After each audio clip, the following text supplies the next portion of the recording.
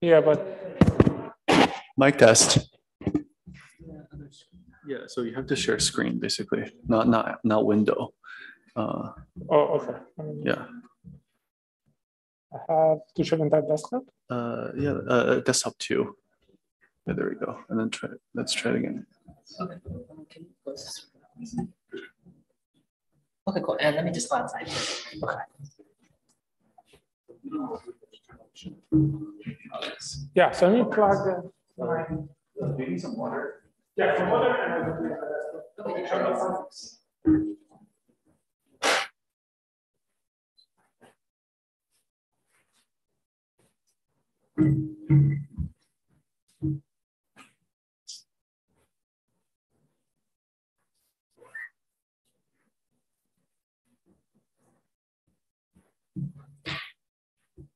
I'm going to place the water under.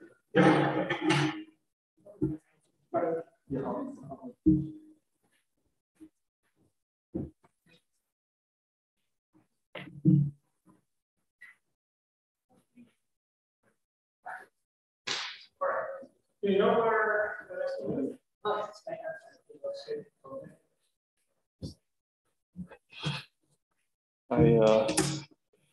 Like at some point I was running like a.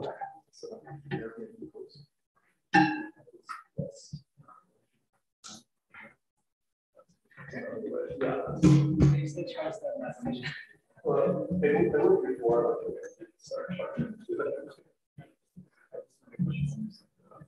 It was also inspirational.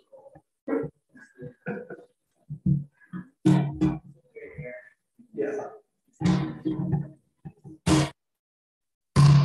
I think everything's so set. Okay.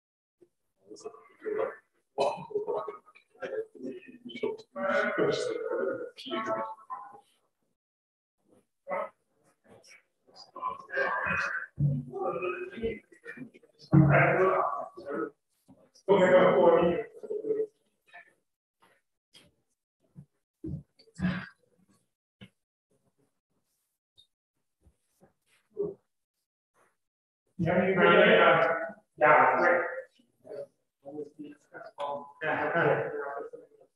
Wonderful. So, did you get some time to do that? Yes, yeah. I'm actually working with you guys. So, actually, so when I was student, so I had a little time. Yeah. It's a matter of transition to other. Yes. And I was a student who but that's wonderful.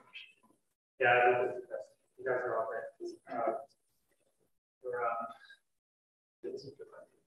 I feel for me working in like mapping local vision, it's hard having a look at here.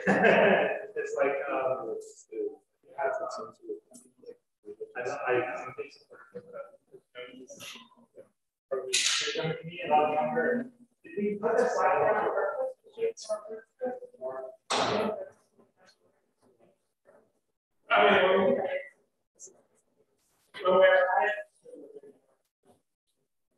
breakfast? Yeah, I think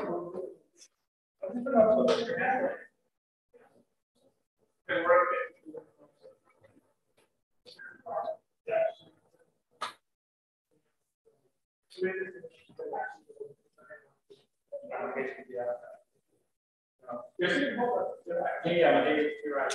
So we're trying to, are you on the driver's side here or on the side? I guess so. So here, yeah, the water, yeah. You know, it's cheap. Choose GRI, just this group. Right. Yeah,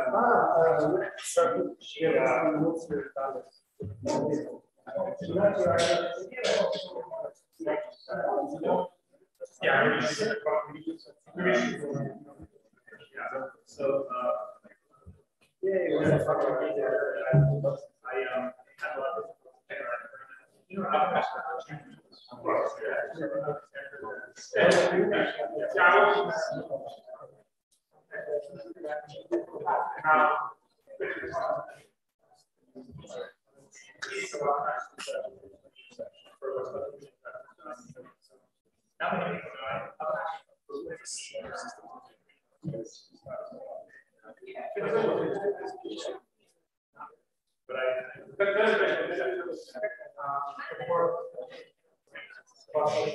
oh no, I think we have to purchase.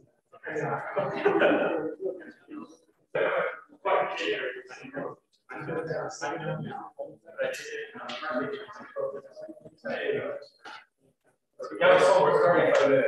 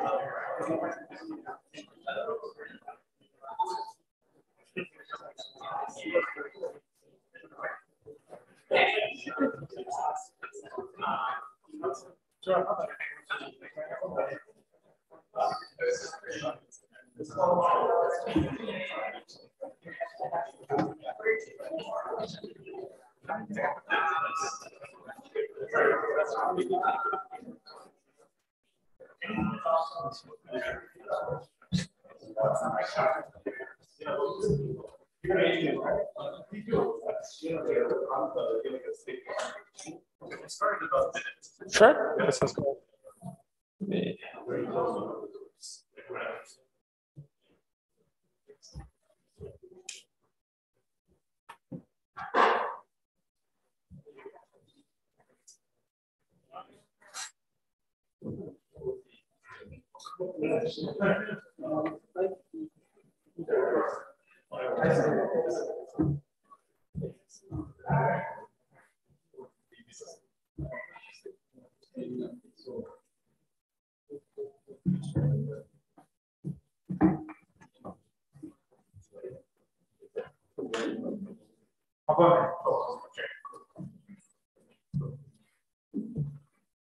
I appreciate the attention to pronunciation.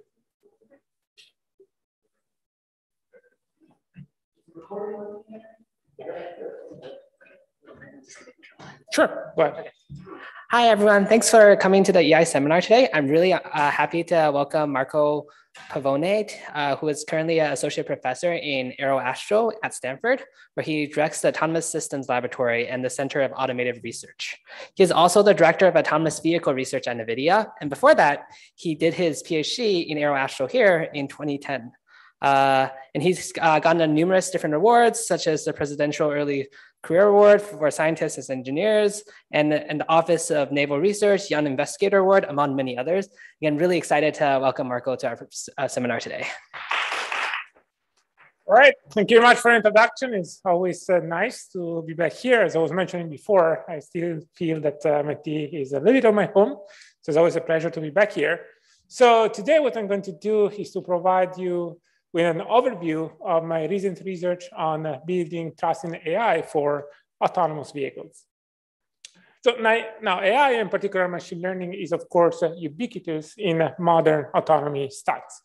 AI models, for example, have been dominating perception since roughly, I would say, 2014. Similarly, AI models are ubiquitous in most of the prediction algorithms out there.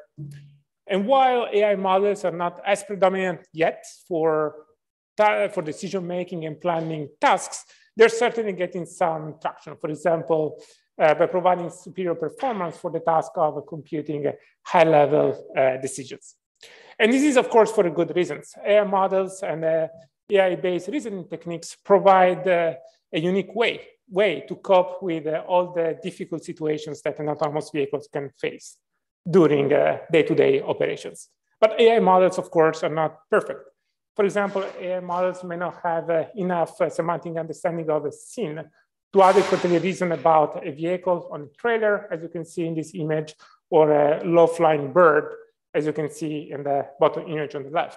Or they may not be able to handle the ambiguity that we might have in some scenes. For example, the one on the top right, where it is difficult to disambiguate whether the human is a cyclist or maybe a pedestrian. Or more simply, they might get confused by out-of-domain objects. That is, objects that were never seen in the training data distribution. By the way, all of these are real cases. And for example, the aircraft on the bottom right caused quite a few troubles to a Tesla vehicle that was constantly braking because, of course, was confused by an aircraft in the middle of the road. So one way to design safe AI-based systems is to complement AI-based systems with classical rule-based algorithmic pipelines without the common causes of failure. So basically, you have the AI-based model in parallel with the more traditional classical HiMQ model. The two outputs are fused, typically with a rule-based logic, and then the output is used by downstream control modules. Now, one disadvantage of this architecture is that on the one hand, requires additional computation. You have this kind of legacy code that you need to use in order to augment your AI-based pipeline. But most importantly, it limits in a way the gains that could be achieved by the AI model, because basically you are still anchoring its efficiency by the efficiency of the legacy code. So the question is, how can we complement such an architectural approach to safety that, by the way, is basically the standard in the industry by leveraging advancement in algorithm design? So basically by accounting for safety assurances as part of the design and operation of AI models. So specifically, the end goal is to fully harness the capability offered by AI models while easing as much as possible the need for extra architectural components. So to this purpose, my research on algorithmic AI safety targets advancements in how we design the model, how we deploy them, and how we maintain such models throughout their life cycle. Specifically, we work on design time assurances, whereby we develop techniques to robustly train machine learning models, along with techniques to provide calibrated uncertainty estimates for those components that are data-driven. Second, complementary to design time assurances, we work on deployment time assurances, whereby we design runtime monitors that monitor the behavior of AI models during operations. For example, to trigger contingency plans in case we detect erratic behavior. And finally, at the product lifecycle level, we work on techniques to rigorously validate model performance, along with tools to store and label data that can be used for model retraining. And I think that such a multi-pronged approach to safety is needed in order to achieve the level of trust needed for safety critical autonomy. So basically, there is no silver bullet here. So in this talk, I'm going to discuss my work on three main areas, namely simulation for the evaluation and development of AV stacks, uncertainty quantification, and runtime monitoring. Starting with the topic of simulation, particularly in the context of autonomous driving. So simulation is in many ways the holy grail for the development of autonomous stacks. Here, I'm showing an example from the simulator that NVIDIA is developing for autonomous driving applications called DriveSim. However, we are still not ready to use these simulators to fully validate the end-to-end performance of a driving stack. And one of the key missing pieces that prevents us from using these simulators is that the behaviors of the simulated human agents are typically rather simple and controlled by game-like type of logic. But of course, the real-world driving behaviors are much more complex and nuanced. So the question is, how can we build intelligent agents to generate realistic human-like driving behaviors? Now, in the past few years, there has been a lot of progress in modeling human behaviors for the purposes of trajectory forecasting. So basically to forecast what other agents on the road will be doing in the next few seconds. And in particular, my lab at Stanford has been developing a fairly general generative model to forecast human trajectories, whereby the idea is to learn a distribution P of the future human actions denoted by U sub H T plus 1, conditional on the interaction history denoted by XU and highlighted in gray, as well as conditional on a candidate robot action sequence highlighted in purple. The interaction history, for example, can represent the history of relative poses between the ego vehicle and the other vehicles on the road. Now, conditioning on history lets you infer things about driver behavior, such as aggressiveness or alertness. And conditioning on the future candidate robot action sequence allows you to capture the interactive aspect of an interaction. So basically, the way you want to use these models is if, for example, the vehicle were to do a lane change, what would be the possible responses from all the other humans on the road? And then based on that, you decide which action to enact. Our framework called Trajectron++ is based on the conditional evaluation autoencoder model that can ingest as a conditioning variables a vast set of heterogeneous data. From dynamical information, obviously the dynamics of a pedestrian are different from those of a cyclist, all the way to map information, for example, encoding crosswalks information or road boundary information, all the way to human silhouettes in order to forecast the trajectories of pedestrians. We've thoroughly tested Trajectron++ in closed loop with the planning algorithms on a test vehicle that we have at the Center for Automotive Research at Stanford. The role of the human-driven vehicle is taken by a small RC car, which is controlled remotely by a student. And the reason why we use an RC car in these experiments is that we want to stress test our algorithms in very dynamic situations, like for example, traffic weaving here. And so we want to make sure that nobody obviously gets injured in case of a failure.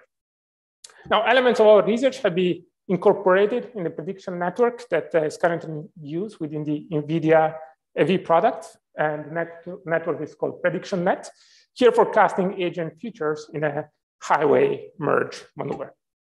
Now, of course, the task of predicting what humans will do in the future is quite close to the task of emulating how a human could behave.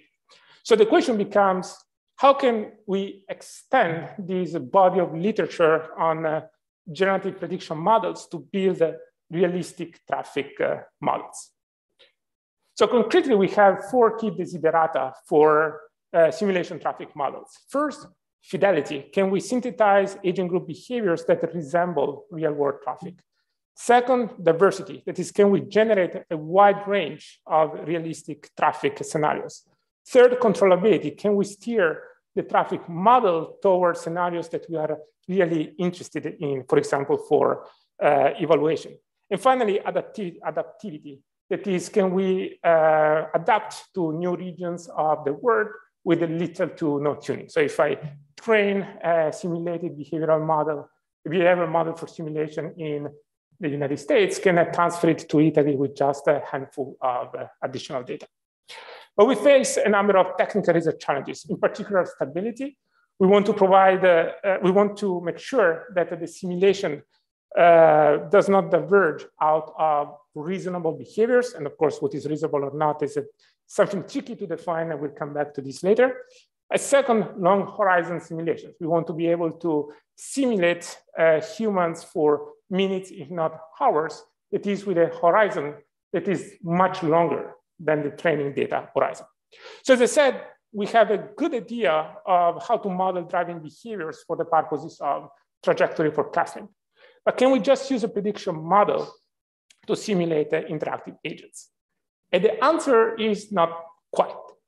For example, the left video is a sample driving trajectory from a real-world driving log.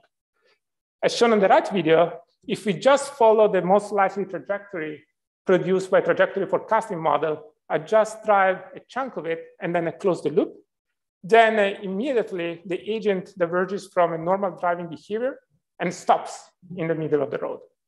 And the fundamental reason for this divergence lies in the prediction model errors that accumulate over time and eventually cause the machine learning model to diverge from situations that it knows how to handle, and then the output becomes completely erratic.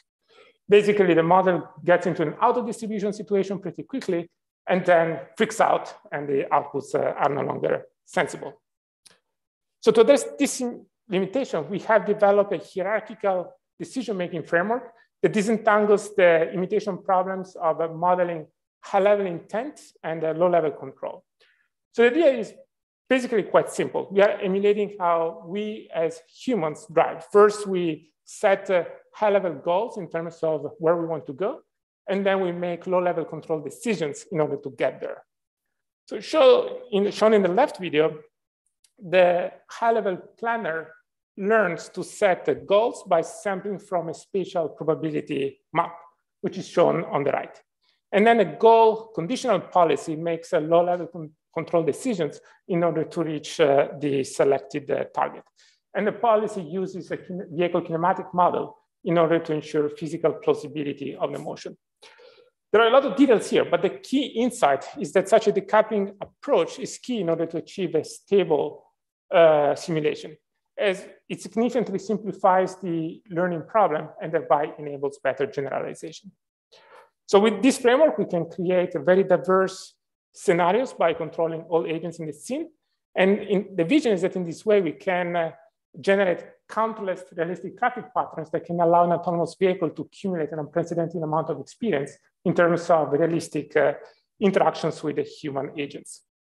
And we can also envision alternate evolutions of a scene in order to enable counterfactual reasoning.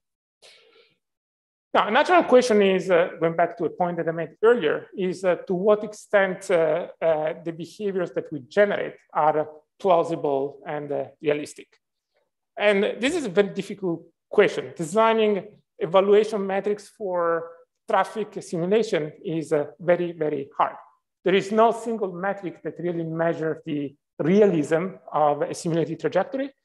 And we cannot easily compare with ground truth data sets since we want to generate new and diverse scenarios. So to address this problem, we have been developing a variety of metrics that basically follow into three categories. The first are rollout metrics, which basically measure low-level trajectory quantities, like, for example, how much area is covered by repeated rollout, basically simulation traces, how varied the different rollouts are with respect to each other, and whether we encounter collisions or off-roading events. Second, we have statistical comparisons, whereby we compare simulated distributions of dynamic quantities like speed and jerk for the trajectories, and we compare these quantities with real-world driving logs. And finally, we have learned human likeness scores, whereby we measure the likelihood of a simulated trajectory with respect to a trajectory forecasting model that is trained on real-world driving logs. So view altogether, all these metrics provide a good idea of the weaknesses and strengths of the different methods. Our methodology called BITS, and whose bar is in green, actually outperforms pretty much all of the methods out there. And BITS, again, relies on this hierarchical decomposition of the mutation problem into high-level goal generation and then low-level control generation. So far, I showed you models that allow us to produce high-fidelity, diverse simulations for different agents on the road. But as I mentioned earlier, another important desideratum is the ability to make these simulations highly controllable so that we can steer the simulation towards scenarios that we are really interested in, like, for example, cut-in type of interactions. But this is difficult because, of course, the models I presented are machine learning models, neural networks. And so the opaque nature of these models make it difficult to steer their output toward desired scenarios. So to this purpose, we have developed a technology that leverages differentiable logic to guide generated trajectories to meet rules defined using a particular type of logic referred to as a signal temporal logic. And in particular, we harness the power of diffusion models and guide their denoising process with the gradients of user-specified STL formulas in order to produce outputs that satisfy some desired rules. Let me give you an example. So say we wish for some vehicles to stop for whatever reason in certain regions. So the top video shows the simulation from BITS with no guidance, where the three vehicles on the bottom lane go through the intersection and then onto the subsequent road. In the bottom video, we added rules that enforce those specific cars to stop in the squares that you see below. And you can see how basically with this guidance, the cars perfectly stop in those square boxes.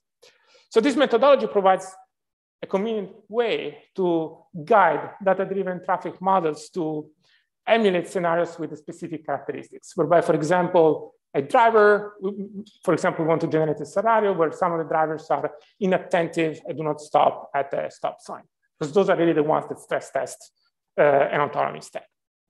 So where we're going with this is to devise a text-to simulation of a sort, where we want to use a powerful large language models to encode natural language specifications of scenarios of interest. Like, for example, statements describing the police statements describing the condition of a real-world collision.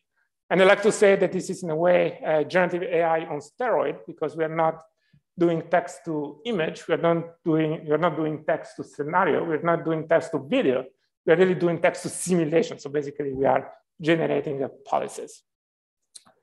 And the idea here is that these natural language specifications can be translated into SQL rules that provide really the grounding for your language model, and then enforced by them, thereby yielding simulations of real world, for example, collision scenarios. As an example, our latest model is able to factor in specific instruction, for example, from this route, generate a traffic scenario where vehicle A crashes into the left side of vehicle B at an intersection, and it can do so quite accurately. So again, everything is data-driven, but we have added the guidance and the noising process to force the scenario to converge to this crash that has happened. So actually, we are mining police reports from the United States to basically systematically generate all possible collisions that have happened in the past. So summing up, the key takeaway here is that the generative AI is the key enabling tool for us to achieve a high fidelity, diverse, and controllable simulation. We're currently investigating a number of directions related to this topic. First, as already mentioned, combining large language models and behavioral models to enhance diversity and controllability. Second, devising techniques to efficiently adapt behavioral models with additional offline or online data. For example, we have been using meta-learning ideas for this purpose in a paper that will appear at the next ICRA conference. We're working on devising high-fidelity models of pedestrians and more broadly of other agent types, like for example, cyclists. We're working on ways to best integrate such a simulation capability in safety evaluation workflows. And then we're also working on setting up and releasing data sets and tools in order to catalyze research on this topic. And recently we have released a package called the TBSIM, which supports closed loop simulation with data-driven traffic models. So this package implements a variety of learned behavioral models that are available in the literature, including ours. It provides a lot of infrastructure, for example, for simulation, for training, for logging, for visualization. It provides metrics. Some of them were discussed before. So if you're interested in traffic modeling and closed loop simulation, you may want to check out this package. All right, so hopefully we'll soon be able to test end-to-end autonomous text and simulation by properly accounting for human-robot interactions. But how do we build robust AI-based models in the first place for safety-critical robot autonomy? Now, there is currently a lot of work, including in my group, on robust training strategies. But even when models are trained robustly, they typically still not achieve 100% accuracy. So it is desirable that AI models can communicate uncertainty in their predictions in a way that is calibrated, trustworthy, and can be used confidently in a downstream control and planning models, which leads us to the topic of uncertainty quantification. So as a toyish motivating example, in this ambiguous object detection case, it is the same one that I also mentioned before, it is unclear whether the person in the yellow box is a pedestrian or a cyclist. And so you might say, who cares? Well, you care because when you do trajectory forecasting, whether the person is a pedestrian or a cyclist might change the prediction of future behavior. For example, how quickly this person could traverse the road. Now, traditional ML methods would output a single class prediction, and the planning stack would greedily act with respect to this single output, not really reasoning about the potential ambiguity that we have in this case. Now, with uncertainty quantification, we would effectively output a set prediction that contains both potential classes, so basically cyclist and pedestrian. And then when we feed this information to a contingency planner, then the AV could, for example, execute an action that is safe with respect to both possible classes.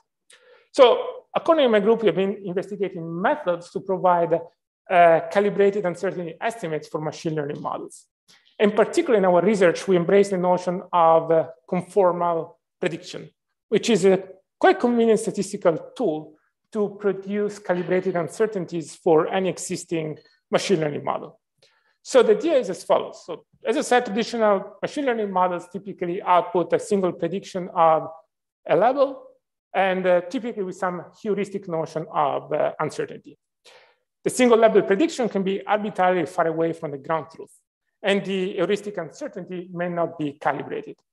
So what conformal prediction does, and by the way, conformal prediction was developed about 20 years ago, but it is started getting traction in the statistical community, I would say about 5 years ago.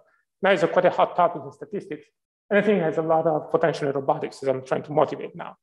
So in particular, what conformal prediction does is to turn the single prediction into a set prediction, y hat, which is probably guaranteed to cover the ground truth level y, in the sense that the probability that the ground truth level y belongs to the prediction set that we compute, y hat, is larger than 1 minus epsilon, where epsilon is a user-provided threshold.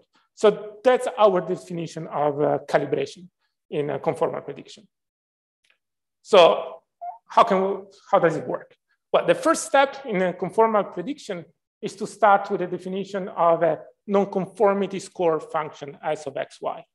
So this is the function that we use in order to compute the prediction set. For a given input x, the prediction set contains all levels y such that the function S of xy is less than a threshold q. And we're going to discuss briefly how to compute this threshold. Now, the conformal prediction procedure allows us to get a coverage guarantee for any choice of nonconformity score function.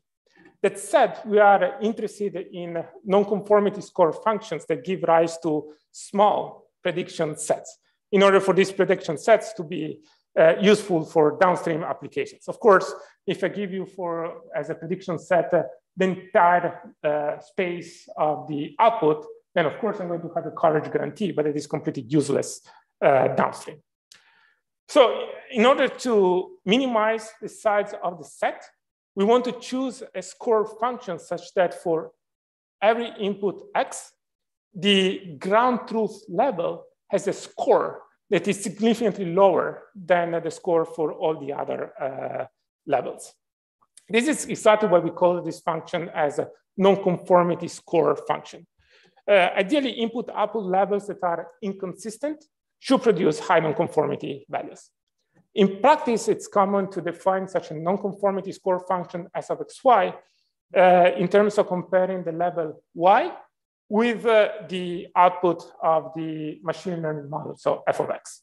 So just to fix ideas, for example, let's assume that we have a classification task, going back to the previous example. We can choose S of xy as 1 minus the softmax probability that the model F assigns to the level y. So in this example, if size list is the ground truth, highlighted in boldface, and the model is well trained, then the softmax probability should be high, and then the score function should be, the nonconformity score should be low. The point is that the softmax output is not calibrated in general. With this procedure, actually, we get a notional calibration.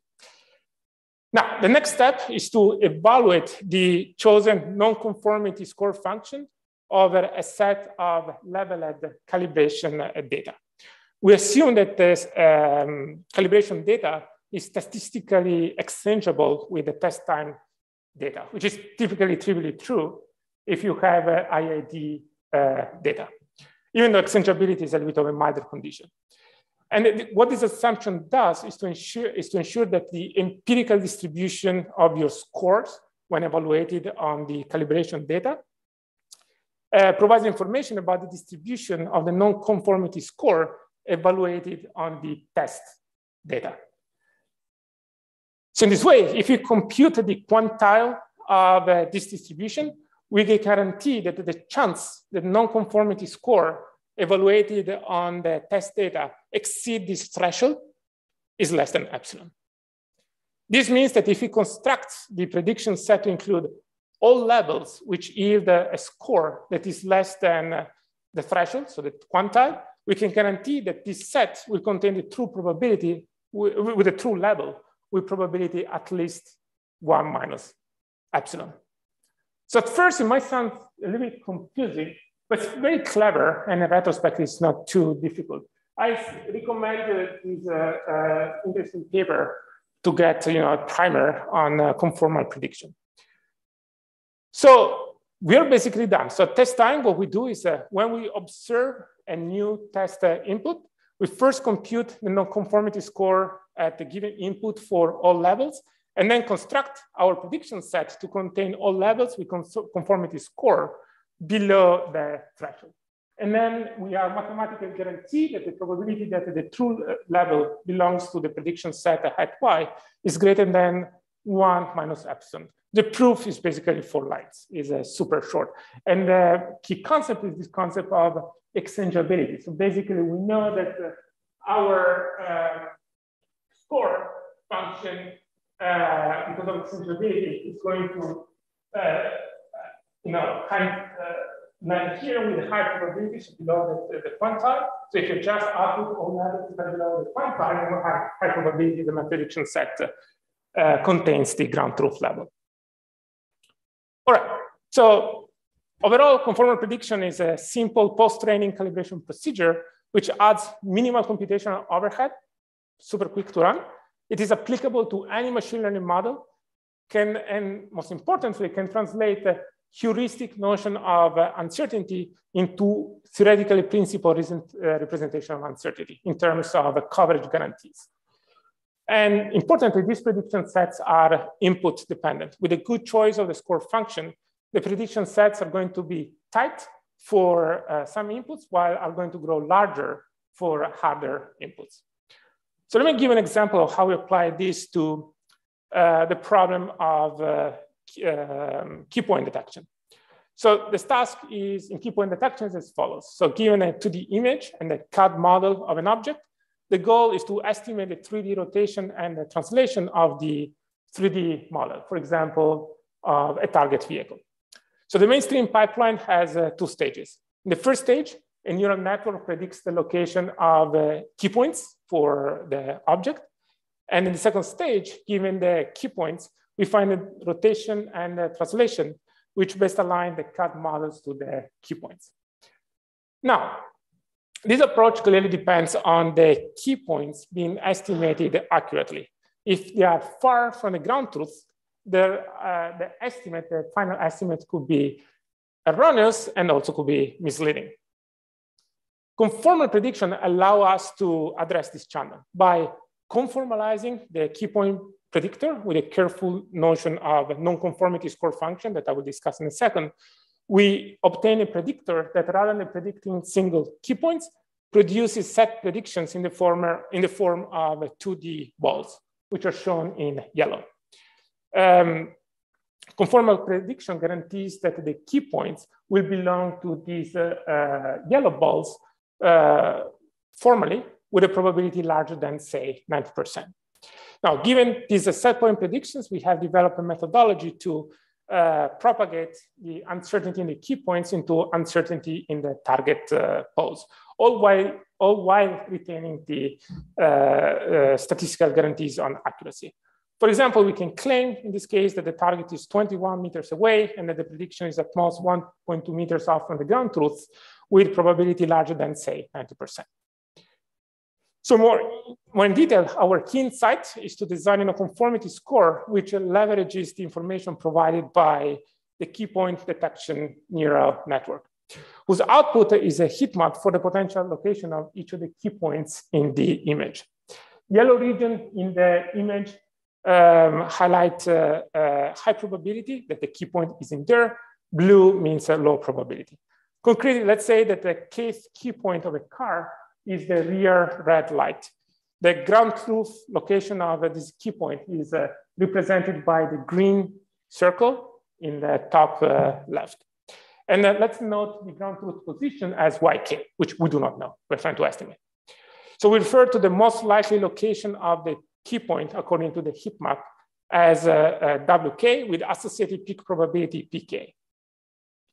Given this information, we design a nonconformity score function as follows. First, we compute a key point level nonconformity score, phi sub k, where phi sub k is simply a multiplication between the peak probability and then the distance between the peak location and the ground truth key point location.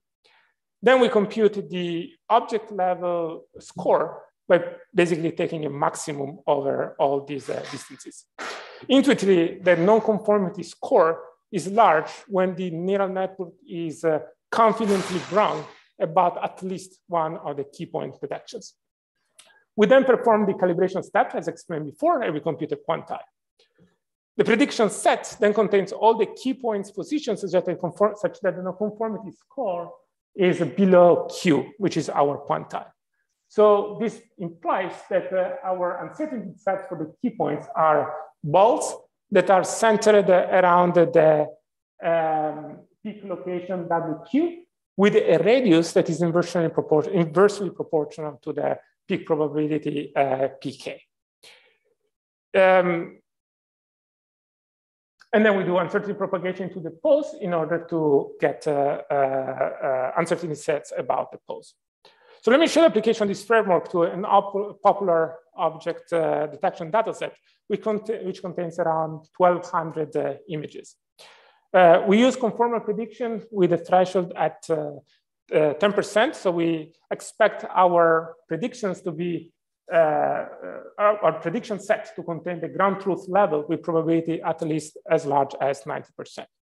To estimate the pose of an object, as I mentioned before, what we do is to first detect the object bounding box, and then we predict conformalize the key points sets denoted by the circles. And then we propagate the uncertainty in the key points to uncertainty in the pose. And from the pose uncertainty information, we obtain an average pose and also a worst case error bound. So in the first plot, we show the empirical coverage rate. So that is the fraction of the held out test samples for which the ground truth pose lies in the prediction set that we compute. And as you can see, the coverage is around 90% for all objects with a little bit of fluctuation that are, of course, due to noise and are acceptable. In the second plot, we compare the worst case error bound that we computed on the x-axis against the true rotation error on the y-axis over all test images for which our prediction set contain the ground truth. And so we make two main observations. The first one is that the blue dots never cross the diagonal, which means that basically our worst case error bound is a valid error bound, which is of course important so that we can trust this error bound for control applications. Second, we see that our error bounds are fairly close to the true errors in the sense that the many points are quite close to the diagonal. So we make safe predictions, but at the same time, they're not in general over-conservative. All right, so the key takeaway message is that applying conformal prediction to AI models can allow AI components to communicate uncertainty in their predictions in a manner that is calibrated. Again, the message here is that you give me your machine learning model of choice with some heuristic notion of uncertainty. Through this calibration procedure, I can turn that heuristic notion of uncertainty into something that has some provable guarantee. You may ask, how many calibration points will you need? Typically, not that many. In our applications, typically we consider 500 more or less calibration points. And actually, there are some theoretical results that allow you to bound how many calibration points you would need. So we're excited to apply. I mean, these are still fairly preliminary results. We have a paper that is going to come up at CVPR. But in general, we are excited about extending these techniques to increasingly large set of models in the AV stack. Like, for example, now we're looking at the occupancy network, conformalizing occupancy networks. One question that natural question to wonder is, can we control somehow the size of the prediction set?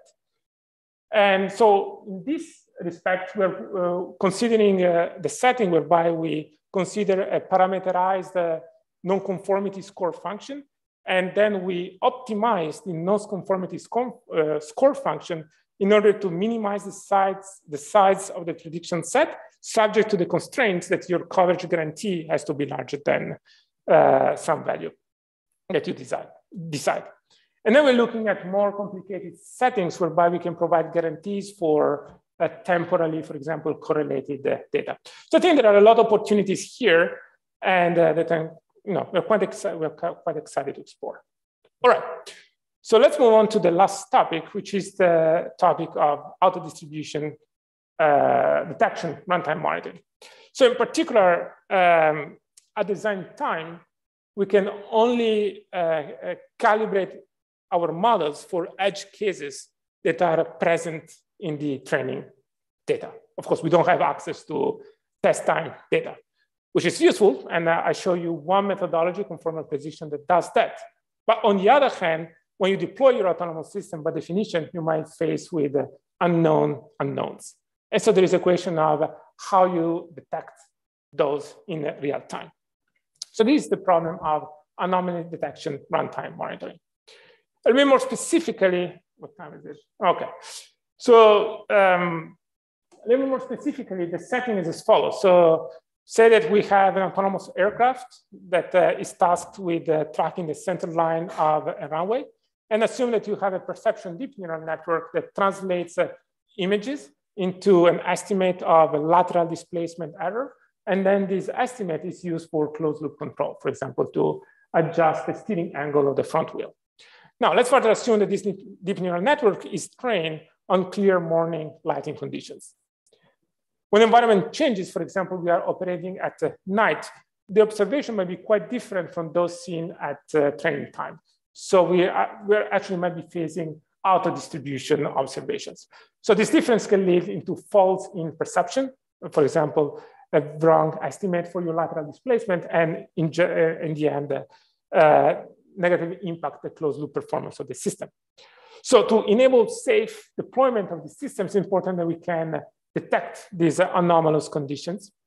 And in this context, then the question is, how do we equip any pre-trained deep neural network model with monitors that can provide an anomaly signal, warning us about the possible presence of an out-of-domain or out-of-distribution event? So to answer this question, first of all, one has to define what we mean by auto-distribution. At a high level, we understand what that means, but then once you try to be a little bit more quantitative, this is a relatively nebulous notion. Perhaps the most intuitive way to measure auto-distribution is in terms of distances in the input space. An input, such as this one highlighted in the left box, is seen as auto-distribution if it is far enough from the data seen at the training time. Now, this is intuitively appealing. It's probably the first definition that might come up to your mind, but it's not very actionable. It's difficult to implement. For one, basically it requires you to define a notion of a distance that is tractable and meaningful. But it's typically hard to do in hard to define manifolds, such the space of real world images. And second of all, in order to carry out these distances, you will need to store all the data into your machine. And of course, this is not really a solution that is scale and it is feasible, from a memory storage standpoint. So there is an alternative, and entails learning a parametric model of the training distribution by basically leveraging advances in generative modeling. So after modeling this distribution, we can evaluate the test time inputs in terms of how likely they are with respect to this learned distribution. However, this approach is best suited to reason about the IAD type of samples. But unfortunately, in robotics applications, we're more interested in settings whereby either we want to test whether the sample I have, so just one single sample, is in or out distribution, and this model is not very good at it, or we have a correlated samples, because of course, there is correlation across frames, and this model, this approach really doesn't allow you to reason about that. But most importantly, the drawback of this approach and also the previous approach is that these definitions are really disconnected from the prediction task at hand. We only reason about inputs and not how changes in inputs might lead to changes in the model's predictions, which is ultimately what we care about because we're interested in closed loop control. So in our work to address these shortcomings, we define a notion of auto-distribution from the perspective of functional uncertainty. Specifically, we argue that an input is auto-domain or auto-distribution for a given prediction task if the prediction for that input is not well determined by the training data. For example, an example on the right is a toy example whereby I have a function mapping one scalar into another scalar. I have different models that I use to fit my data. The training data is highlighted by gray circles. For these points here, I have a lot of disagreements between the models. So this here the prediction is very well constrained by the training data. So here I say these points, according to this definition, are out of distribution. Here there is a lot of agreement among different models. So I deem that point as in distribution. So how do we evaluate this notion of functional uncertainty? For that, we turn to Bayesian methods, which basically require three main steps. First, again, for the example, toy example of whereby we have a function mapping one scalar on the x-axis into another scalar on the y-axis. First, we need to define a prior over functions, mapping inputs to outputs. And here I'm showing some possible priors. Next, given training data, we need to compute a posterior distribution over functions that are consistent with the training data. Again, highlighted by the gray dots. And we do so by leveraging Bayes' rule. And finally, given these posterior over functions, we can measure the remaining uncertainty over the output and new test inputs to classify inputs as in or out of distribution. So translated to our context, this recipe entails first identifying a prior distribution over the space of functions, mapping from the potentially high-dimensional input space of a deep neural network into the output. Second, devising methods to efficiently compute a posterior over such a function class. And then third, finding a way to compute the predictive uncertainty with low latency, which can then be used as an anomaly signal, and then it can be thresholded in order to differentiate inputs as in or out of distribution. So our approach is called SCOT and was developed in collaboration with Navid here. And basically it applies this Bayesian methodology. And the key technical insight here is to basically use techniques from matrix sketching in order to represent the covariance with respect to the posterior function class in terms of low rank factors. So this is the basically main technical insight. I won't go into the details here, but we show that this is a very effective approach. It's very computationally efficient. It takes a few milliseconds to compute, and it outperforms most of the baselines out there, for example, those that leverage a deep ensemble. Here I show an example of applying SCOT, just to give an idea about what you can do with this type of techniques. Going back to the taxiing example with an aircraft. So what I'm going to show on the left-hand side is the image that is taken by a camera mounted on the wing of the aircraft. And remember, this image is then translated into an estimate of lateral displacement. And then on the right-hand side, I'm going to show a plot where X is time and Y is the magnitude of the anomaly signal. And I'm going to mark every time that the network makes a mistake with a black X. Mistake means that the lateral displacement error is larger than 1 meter. So we assume that the network has been trained in clear morning lighting conditions. And we see that in this case, the network is not really making mistakes. We don't have a black axis. And accordingly, the anomaly signal stays relatively small. When we turn to afternoon conditions, which were not part of the training data set, we start seeing shadows that basically confuse the network. And we see the network starts making mistakes. You see all the black crosses means that we're making a mistake in lateral displacement error. But the anomaly signal is significantly higher. And so we can disambiguate this case and we say, well, this is an anomalous case. So at the minimum, we should be aware that the output of the neural network is not trustworthy. So probably you should enact a contingency plan, which is exactly what we're doing currently, is to basically finding ways to use such a monitor in order to inform downstream decision making. The easier way to do it is basically to switch between a neural network dependent controller and a trusted recovery policy every time we detect an anomaly according to the SCOT signal. Interestingly, to set the threshold, we use again techniques from conformal prediction that allow us to derive system level guarantees. Now, I'll skip this since we are almost at time, and I will just conclude with a parting thought. So is this sufficient? So I argue that this methodology seems to work quite well. It's computationally efficient, minimal computational overhead. It outperforms pretty much everything out there, for example, deep ensembles and so on and so forth. But still, is it sufficient? And unfortunately, frustratingly, the answer is no. So for example, here I'm showing a video from a Tesla vehicle. So here at first, the video doesn't make sense. You have a traffic lights that are spawned by a truck, but in reality, what you have is a truck with traffic lights on top. And you as a human understand exactly what it means, but the poor Tesla is completely confused. So here's another example where now is a stop sign giving trouble. I mean, these are real world cases, whereby there is a stop sign that is part of a billboard.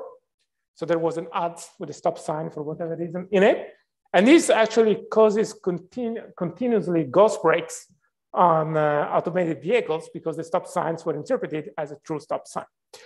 So what is interesting here is that at the object level, you can't really say that the detector is malfunctioning. So we call this class of problems semantic anomalies, which are basically unseen cases in a training data set that are due to the unusual combination of in-distribution objects. So these semantic anomalies create system level failures, like for example, ghost brakes.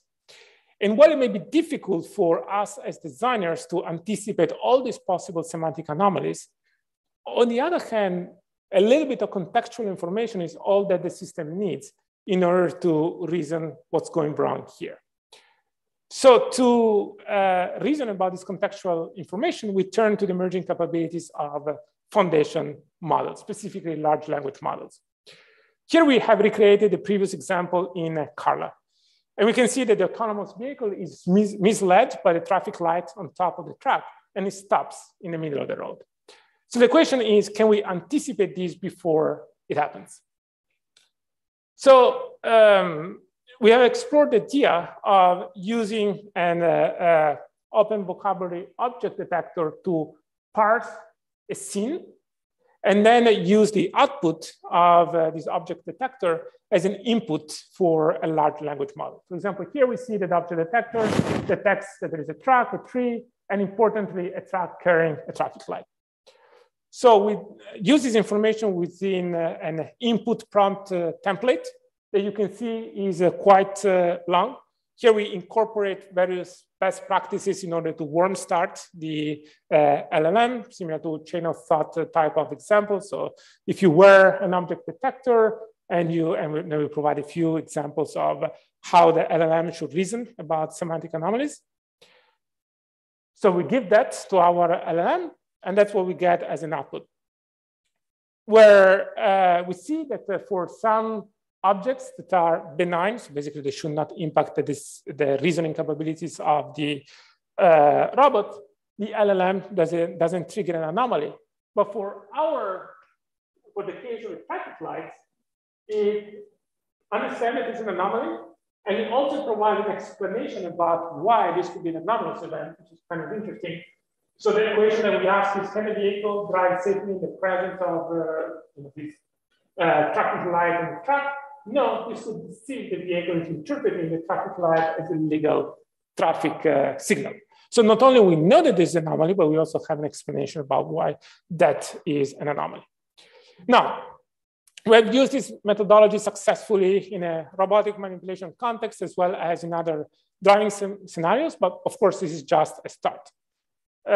So first of all, it's notable that LLMs can recognize the root causes of some semantic errors, but we have noticed that sometimes they can also hallucinate sources of confusion. So hallucination is actually a well-known problem of LLMs. So we're working on ways to better ground and constrain the LLM outputs in the capability of the language model in order to avoid such hallucinations. On the other hand, not all hallucinations are bad. Indeed, both researchers and practitioners are using such hallucinations for data augmentation. Basically, you can view these hallucinations as extrapolation of your training dataset that can be used in order to augment your training dataset. In the example that I provided, I show how to use basically a detector in order to parse the scene into a text representation that can be fed into an LLM. This is clunky, but unfortunately, we'll soon have vision foundation models where basically you can give directly as an input an image. And of course, an image is worth 1,000 or 10,000 tokens, if not more. So often in the future, we'll be able to ask basically a semantic anomaly related question directly in the visual space. And finally, I see semantic anomaly detectors, as I've explained here, as a complementary tool with respect to the runtime monitors that I explained before. The runtime monitors that I explained before are more geared toward non-semantic anomalies. And then here we have a technology to detect semantic anomalies. So it's interesting area for future research is how do we integrate these different levels of reasoning about auto-distribution events. So summing up, runtime monitors, useful, very useful to deploy AI-based AV stacks. In particular, we're looking at large language models as a way to reason about semantic anomalies. A lot of interesting challenges here, for example, providing more theoretical guarantees about the performance of monitors in terms of false positive rates, false negative rates, techniques to identify anomalies in a task-driven fashion. So we want to flag something as anomalous only if it's really going to jeopardize decision-making downstream. We're using these techniques from the point of view of data lifecycle management. So if you detect an anomaly on the car, then this actually becomes a valuable data point that can be used for model training, which is a huge problem and big deal, especially for automotive companies. And of course, working on LLMs for detecting semantic anomalies. If you're interested in this topic, we have an overview paper we published recently, where basically we provide a broad categorization of OOD problems in robotics and discuss open research questions. And with that, I'll conclude. Takeaways: generative AI, very useful for closed loop simulation with where we want to emulate the behavior of humans. Conformal prediction seems to be a very powerful tool to provide a calibrated uncertainty estimates for machine learning models. And LLM seems to be a very prominent tool to reason about very difficult semantic level type of anomalies. Thank you.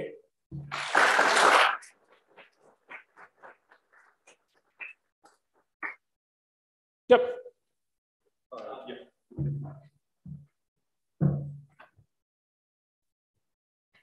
Yeah. Thanks for a great talk.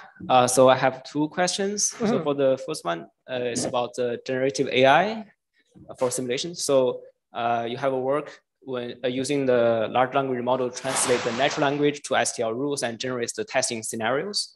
I'm wondering, how do you handle the ambiguity from the natural language? Because say the policeman wants a scenario that the car crashes on the left, but there could be many ambiguity in this, right? Because the car could be at anywhere on the left, how to define on the left, and how long the car, when the cars crash. So how do we handle those details in this kind of translation? Yeah, I mean, that is really work in progress. I would say that data ambiguity is not necessarily something negative, because it can allow you to reason about multiple different variations of, I mean, the police reports are ambiguous. That's right. And there is no ground truth. So that's, first of all, the thing. So yes, they are open to ambiguity. So basically the language model specification will give rise to one potential instance that is bounded by what was written in the police report. Is it truly representative of what happened in reality? We don't know, because we don't have the ground truth. But on the other hand, that ambiguity, as I said, could be potentially useful because it allows you to give rise to different variations of an accident that has happened. Cool. And then for the second question is about the conformal prediction. Mm-hmm. So we've seen the conformal prediction can be very helpful coping with the AI components to give trustworthy applications. So I wonder, is it possible to incorporate conformal prediction with large language models? And yes, yeah. So one of the things we're working on that I haven't discussed today is that language models actually also come with probabilities associated with the outputs. That in my experience, I don't know about your experience, are garbage, essentially. And apparently with GPT-4, we're going to have better probabilities. But as we were discussing with Emilio Frassoli yesterday, the fact that you have a number between 0 and 1 doesn't mean that you have a probability that you can act upon. So there is still an interest in basically doing a calibration for the probabilities that come out of large language models. So for that, actually, we're also looking at conformal prediction techniques. That said, conformal prediction is a very powerful and general tool, but with all general tools, it also comes with its deficiencies. The main deficiency is the size of the prediction set. If you really compute a good score function, then you have a prediction set that typically is very small and very actionable. But think that, especially for the type of applications we are interested in as robotics, a lot more work should be made on finding ways to optimize those core functions with a specific goal of minimizing the uncertainties, the prediction set. Okay, thank you. But we haven't done any work yet on, so we plan to do work on applying conformal prediction to the outputs on a model, but we haven't done anything yet, or almost anything. Any more questions?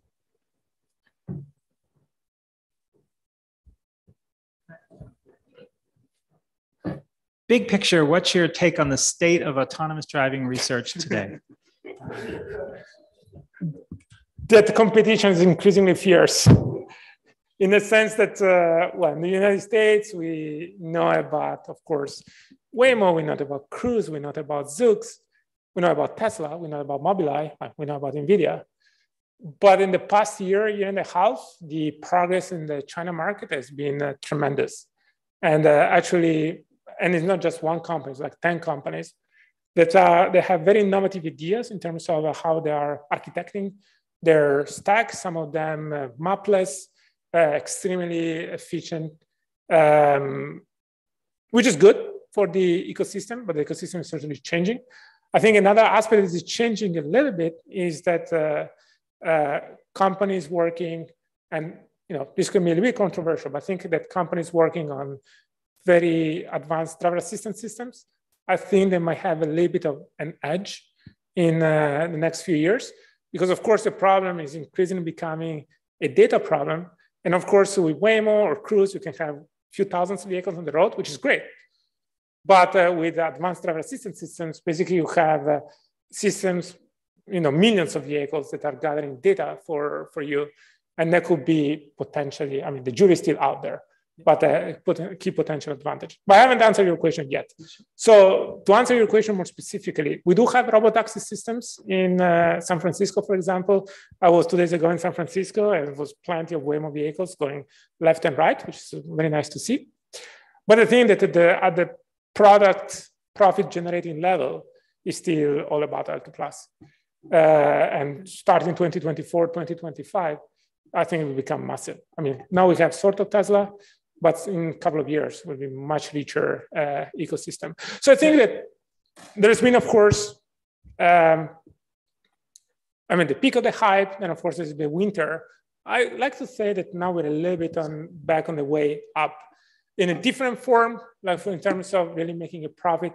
L2+ seems to be now the way to go, but also technologically, I would argue that the way we architect the stack is very different from just a few years ago. Like for example, and I'll conclude, for me, it's been amazing to see how some technologies like transformers that 5 years ago were just a paper are being productized. So the pace of tech transfer is really mind-blowing. Great. Is there still a place for students at a place like MIT or Stanford working in kind of a normal research hope so, lab? Yes, yeah, of course. Great. So there are, I can talk at length about it. So there are some questions that I think are better carried out in these large organizations. But then there are many other questions, like, for example, related to how we reason about safety or completely different architecture. They're still very much open. Scalability, I mean, how we make these models adaptable to new regions of the world with little data. I think that is far from understood, and it's not something that you just solve by throwing data at it. It requires clever algorithm design. And that's where I think there is a lot of space for universities as well. Using LLMs, I think, foundation model in general, in order to have quick prototypes, you don't need GPT-4 maximum scale. You can still do it with relatively small, at least to have a prototype. So yeah, there was a paper recently that someone sent to me about frustration of AI research in the age of OpenAI. There were like 15 different strategies. I don't know if you saw the paper. There were 15 different strategies ranging from give up with your research or focus on application that nobody cares about today. But the point being is that, yeah, absolutely. Okay, so one last question before we're done. Thanks for the great answer. One last question. Hi, yep. Hi, thanks for the talk. Just have a question regarding conformal prediction part. Even though it's a very powerful tool, if I'm not mistaken, it assumes that the inputs are RIDs of the outputs. Technically exchangeable. So exchangeable basically means that your training data and your test time data have a distribution that is invariant under permutation. This is trivially true in the case of IID data, but the data does not need to be necessarily IID for this exchangeability assumption to work. But one of my questions is that, or one of the main challenges of using conformal prediction on control tasks, which the most common usage of using conformal prediction would be like putting it on like a model like Trajectum++, for example, is that the inputs or like any motion from like an ego vehicle might actually affect the trajectory from the prediction. So I was wondering if you can still use conformal prediction in these cases.